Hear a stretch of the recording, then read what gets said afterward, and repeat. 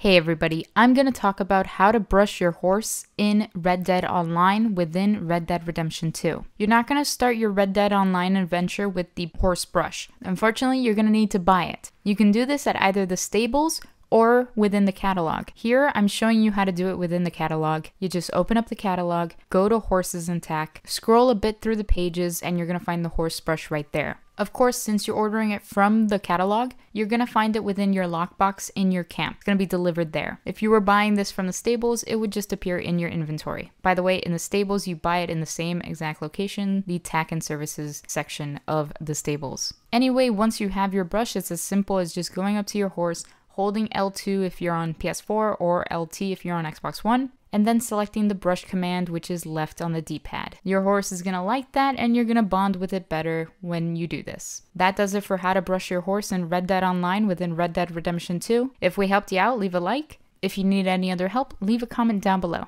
Thank you for watching.